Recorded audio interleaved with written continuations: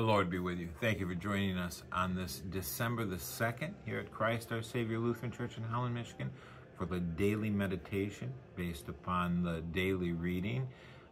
Today the meditation will be based on the reading from the 3rd chapter of the book of Revelation. So let's pray together and hear the meditation. The meditation is from Irenaeus. In the name of the Father, and the Son, and the Holy Spirit, Amen. The prayer of the day for the 2nd day of December. Stir up your power, O Lord, and come and help us by your might, that the sins which weigh us down may be quickly lifted by your grace and mercy. For you live and reign with the Father and the Holy Spirit, one God, now and forever. Amen. Again, the meditation for today is based on the reading that you had for today from Revelation, the 3rd chapter. Christ is the key of David. He is the key to his kingdom. He consumed our sins so that he might become that great key to open Eden to us once again. For us, he opens, and no one can shut. Revelation 3:7.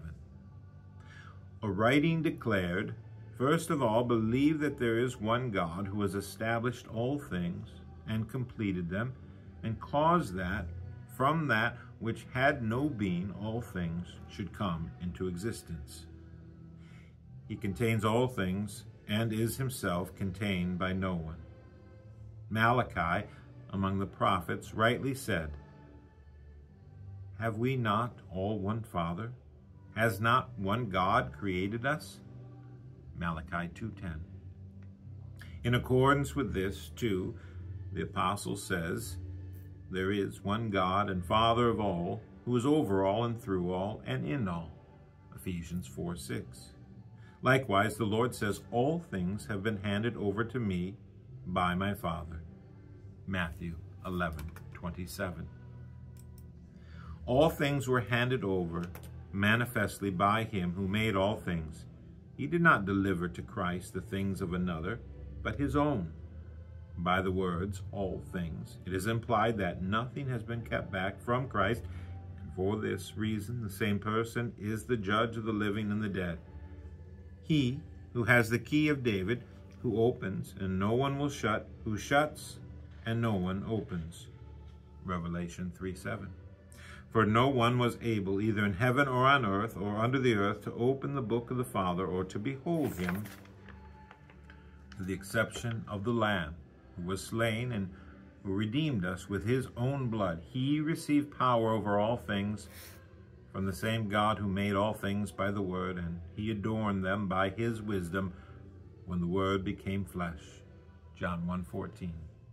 Therefore, even as the word of God had sovereignty in the heavens, so also he had sovereignty on the earth. Inasmuch as he was a righteous man, he committed no sin, neither was deceit found in his mouth. 1 Peter 2:22. He was preeminent over those things that are under the earth. He himself, the firstborn from the dead, Colossians 1:18. So that all things might behold their King, and so that the Father's light might meet with and rest upon the flesh of our Lord, and come to us from his resplendent flesh, and that thus man might attain immortality, having been invested with the Father's light. And that comes from one of the church fathers, Irenaeus, Against Heresies.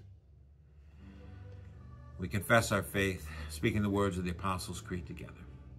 I believe in God the Father Almighty, maker of heaven and earth, and in Jesus Christ, his only Son, our Lord, who was conceived by the Holy Spirit, born of the Virgin Mary, suffered under Pontius Pilate, was crucified, died, and was buried.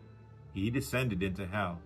The 3rd day he rose again from the dead, and he ascended into heaven, sits at the right hand of God the Father Almighty, and from there he will come to judge both the living and the dead.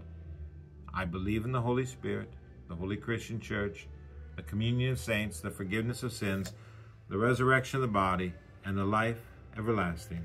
Amen. The Lord bless you and keep you. The Lord make his face shine upon you and be gracious unto you. The Lord lift up his countenance upon you and give you peace. Amen.